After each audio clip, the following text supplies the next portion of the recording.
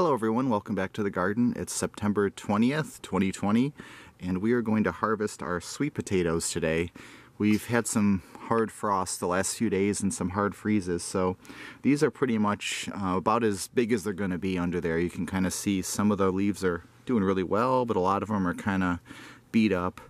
These took a lot of Japanese beetle damage this summer too, so that's kind of what's going on there. But be interesting to see how these did. So where we are in New York State, you don't see a lot of homegrown sweet potatoes, but you can grow them and get some pretty good yield. Usually we get a decent amount of them, so it'll be fun to see. So we're going to harvest these. What you basically do is just sort of dig around in there, reach around with your hand. We'll pull these all out, but just as a sort of preview, it feels like a big one in there. Oh, look at that. So we're just going to pull these out and then we'll see what we got.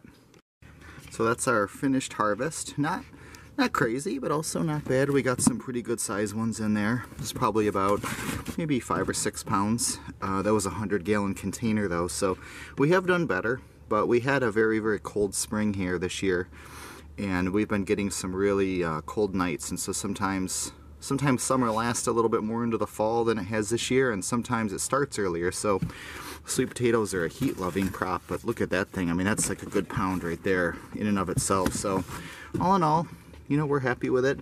They're a fun crop to grow, and being in New York State, like I said, you don't see a lot of homegrown sweet potatoes in our area, but it's a fun crop to experiment with. So thank you for joining us, and we'll see you again soon.